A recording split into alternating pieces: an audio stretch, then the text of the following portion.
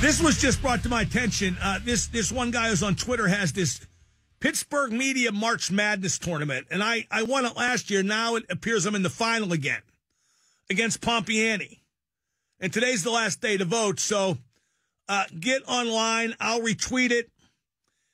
Vote for me, Pomp. Y'all know what he's like. He doesn't deserve a big honor like this.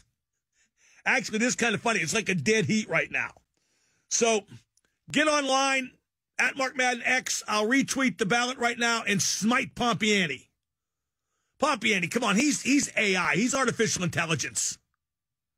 He's cookie cutter. I'm the man. People hate me, but I'm still the man. People love Pomp, but I'm the man. I love Pomp, but I'm the man. I voted for Pomp, but I'm the man. So go to at Mark Madden X and vote now, and let's put this thing away, even though it's just such a twisted, screwy thing to do. To like, I mean, why do I want to win this? But now I feel like I do. You know why? Because the other part of the ballot is just radio, TV, non-sports. And it's Heather Abraham of KDKA TV against Bill Crawford of DVE. And Heather's blowing him out. And if I win, that would make it a clean sweep for Shaler Area High School. Heather, of course, went to Shaler.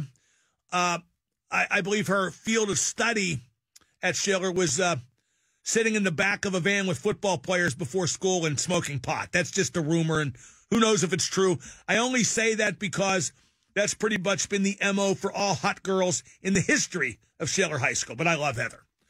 Mark Madden, he's the life of a show.